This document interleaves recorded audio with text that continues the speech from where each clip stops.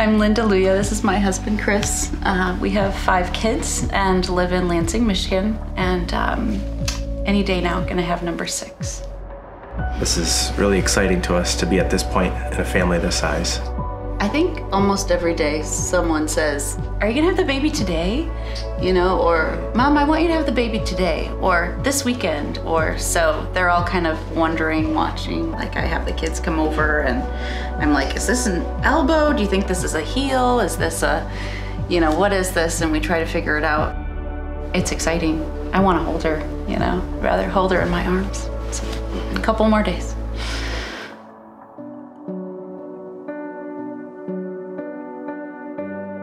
I think almost across the board, everyone would say that's wrong. That's a life, that's a child. You know, the moment they come out of the womb, everyone is taking pictures and they're so cute and they're so drawn to this precious baby. So this idea that allowing for abortion up until that point is just so absurd.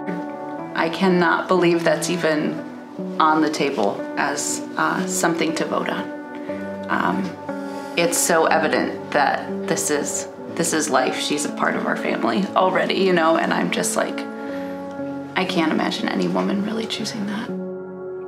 To end the life of a baby at this point in its pregnancy, it would seem unconscionable to be able to do that.